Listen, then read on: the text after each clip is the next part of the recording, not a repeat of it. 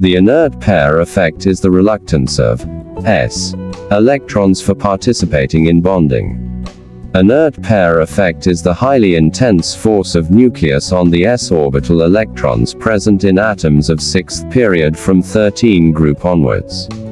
Inert electron pair effect is shown by lower and heavier members of group 13 onwards. This can be explained as the electrons in 6's orbitals are held tightly by the nucleus because of weaker shielding by inner f and d orbitals.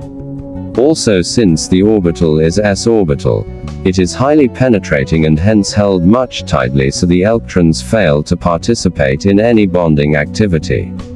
Due to f orbitals there is lanthanide contraction in these atoms.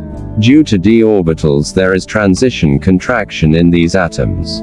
Due to removal of p electrons cationic contraction is also there.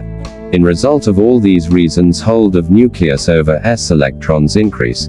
That's why s electrons do not take part in bonding. So they are given the name inert pair, and hence the effect is called inert pair effect.